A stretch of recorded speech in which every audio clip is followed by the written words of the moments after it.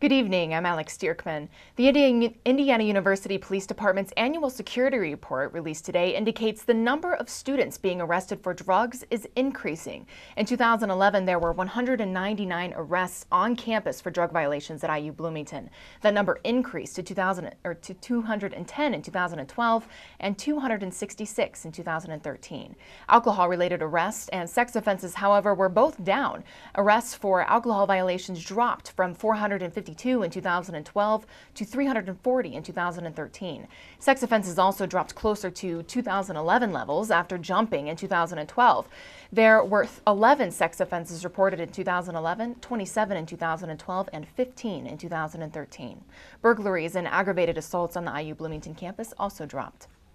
Grain elevator operators in Indiana are facing problems accommodating this year's bumper corn crop. A Kokomo grain merchandiser says with the better-than-average yield, the industry is expecting there will be some challenges with holding capacities. That's in part because not all the grain from last year has made it to the market. The harsh winter shut down rail lines, causing backups. All of this will ultimately cut into the farmers' profits. Agricultural economists say corn farmers could see a 12% drop in their revenue from last year.